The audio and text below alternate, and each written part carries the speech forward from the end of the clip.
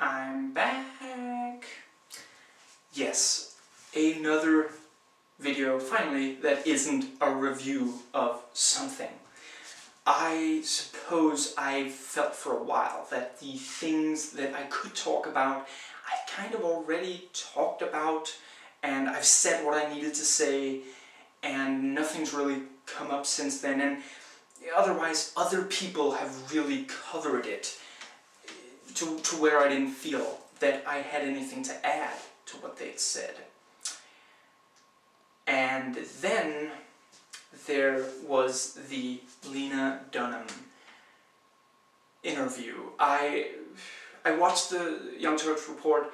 I don't really have anything to add to their report itself.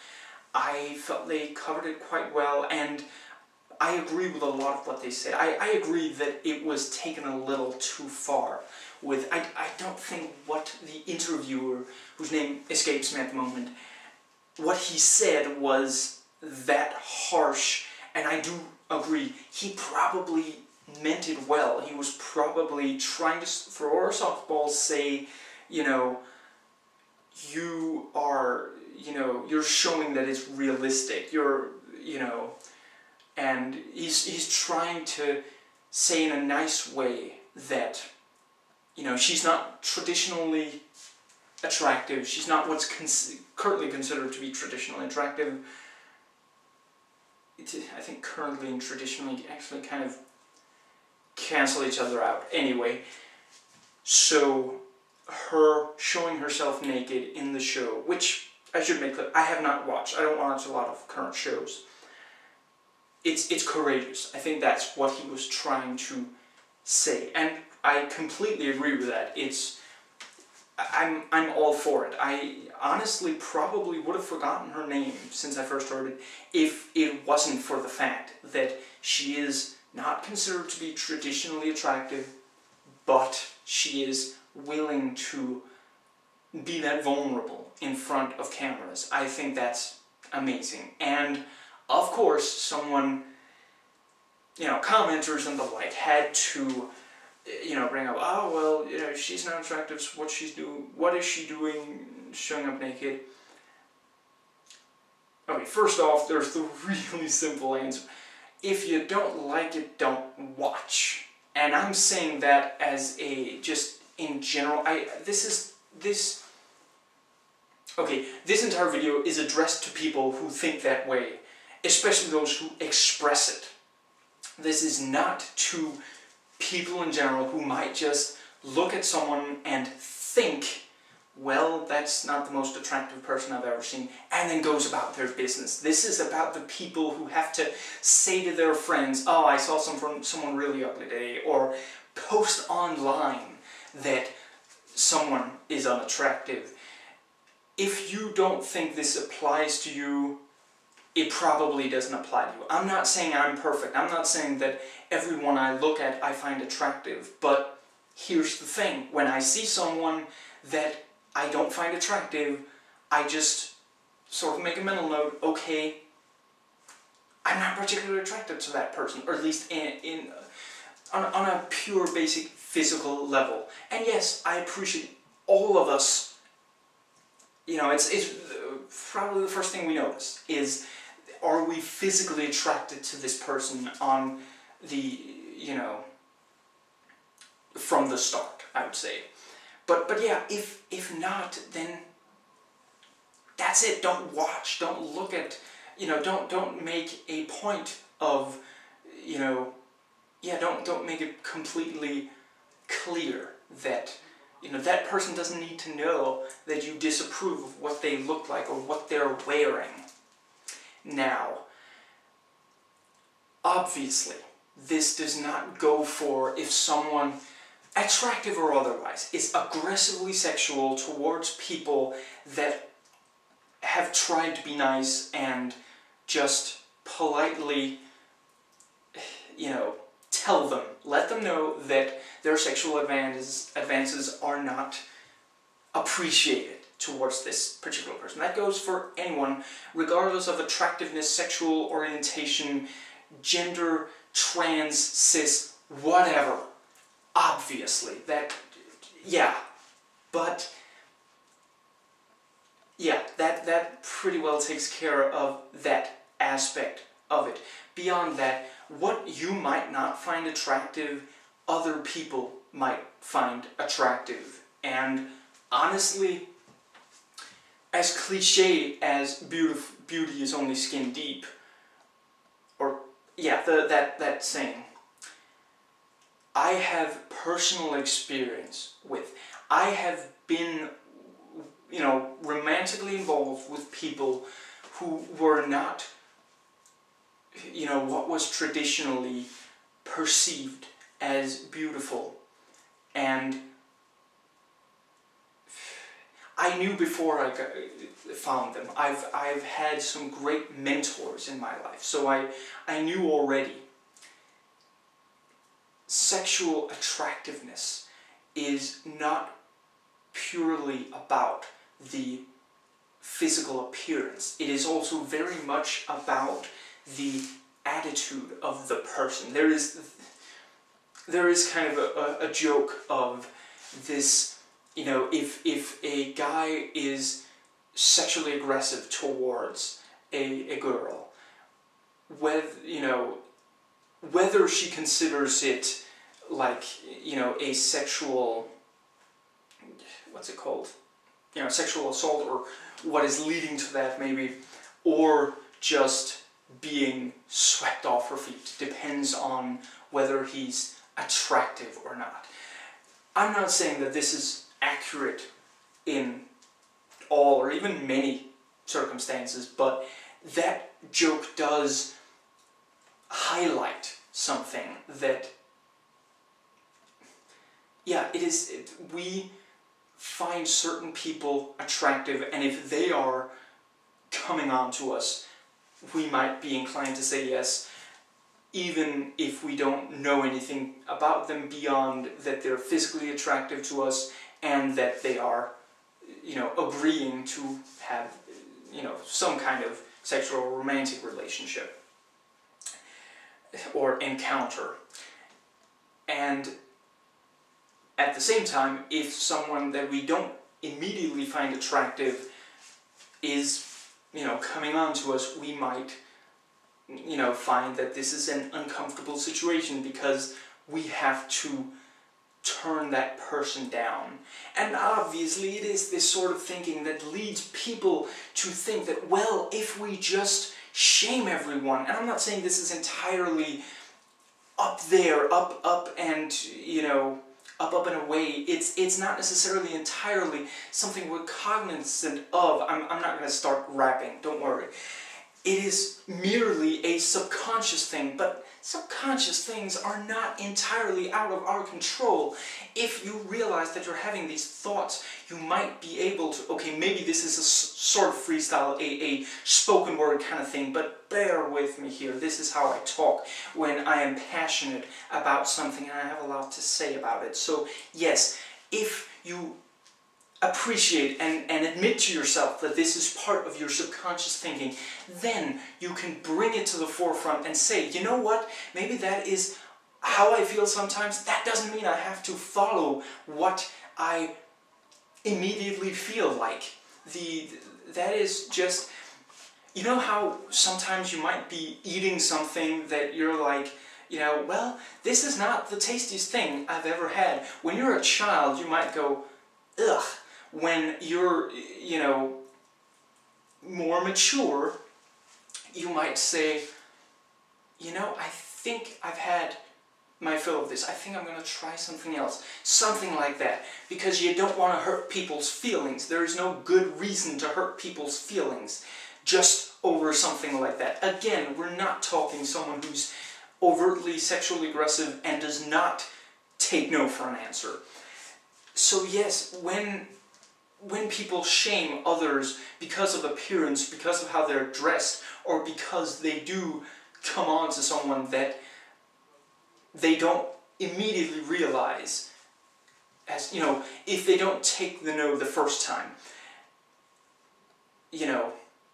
rather, if they do take the no the first time, then this is not one of those people. Then that sort of person if you shame that sort of person, maybe you will somehow bring about a world where everyone just conforms to specific, specific styles of dress, at least according to if they are overweight or underweight, or yes, just this entire kind of spectrum. If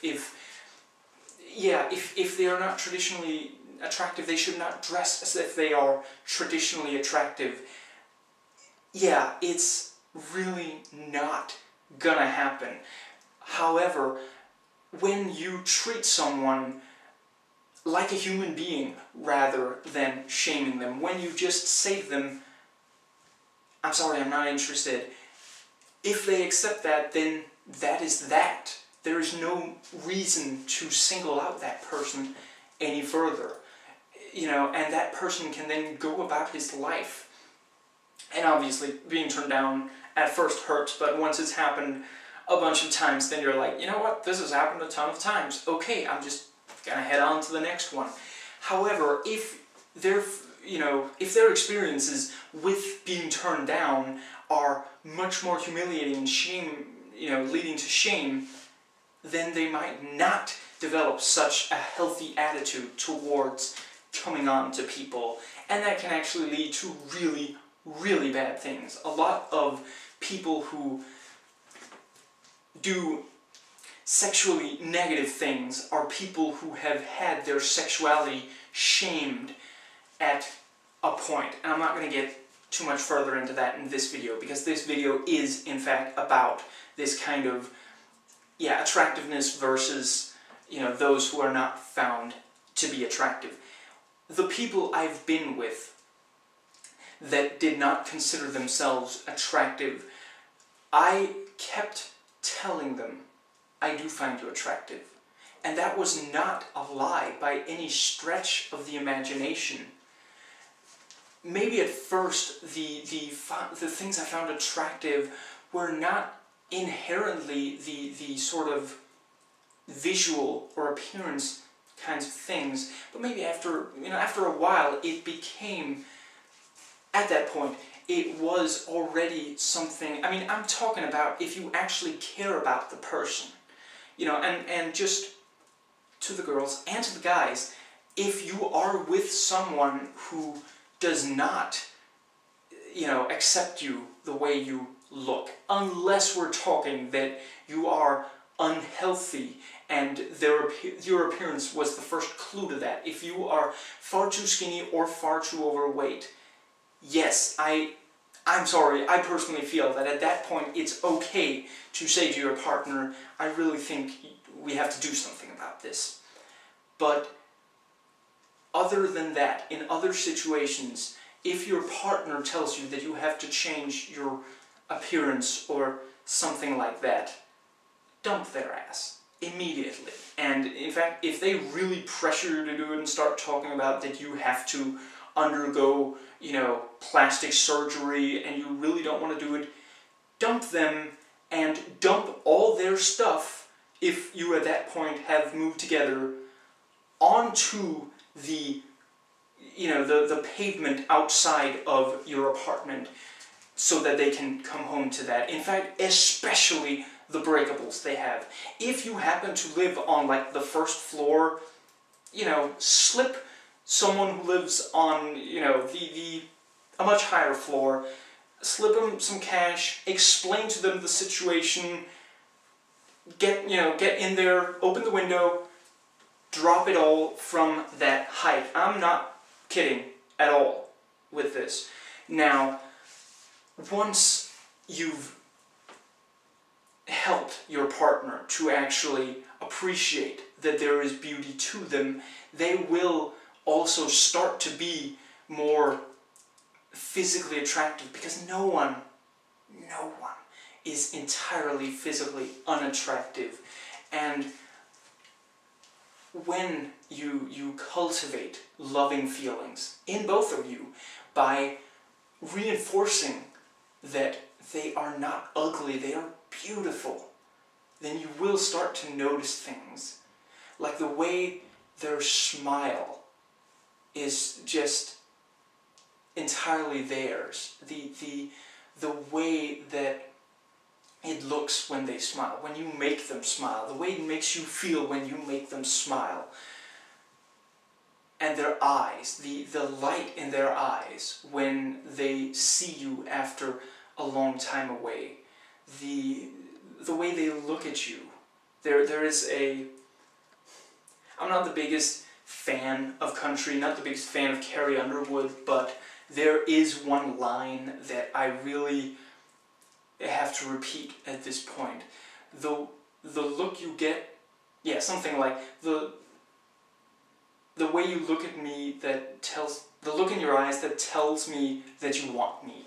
These kinds of things. And these are not things that you can, you know, slim yourself down to, or, yeah, encouraged by working out. These are things that come from being confident in yourself, from sharing love with your partner, and that, I do mean that both ways. And finally, I do just want to point out that, you know, anyone who makes cruel jokes about, you know, these people that I've talked about that are shamed, you know, and I'm of course not talking about the jokes that kind of just bring a subject to the forefront, that are extreme, but that also highlight that something is really, really awful. There is a Richard Coughlin joke, and at least for the time being, I'm going to keep calling him that. I did see that, you know, video of his. I'm sorry, it really sticks with me for him, at least for the time being. And certainly he was Richard Coughlin when he made that joke. He was, I think it was the Eat a Queer Fetus for Jesus show. Yes, he makes the joke that if, you know, if you are drunk or high, you are 2/3 more likely to, you're 1/3 more likely to be raped. And he points out that the flip side of that is, of course, that if you're completely sober, that means you have 2/3 more chance of being raped. And seriously, if you're going to be raped, you want to be stoned off your ass. You want to be so drunk that you don't remember a thing the morning after. That joke highlights how horrible rape is, and the fact that being sober does not mean you are safe from being raped. There are precautions to take, yes, but you cannot be 100% sure. And victim blaming, I've made videos about this, so I'm not... Maybe I'll make more, actually. I'm not sure I've said everything, but that's not this video. My point is, if you're making jokes like that about the shaming these people undergo, that's a different thing. But if you're making cruel jokes about the people who are shamed by this, I just want to remind you, the reason those are funny is that people cut and starve themselves over the kind of attitude that makes you make those jokes. Sometimes right up until they die.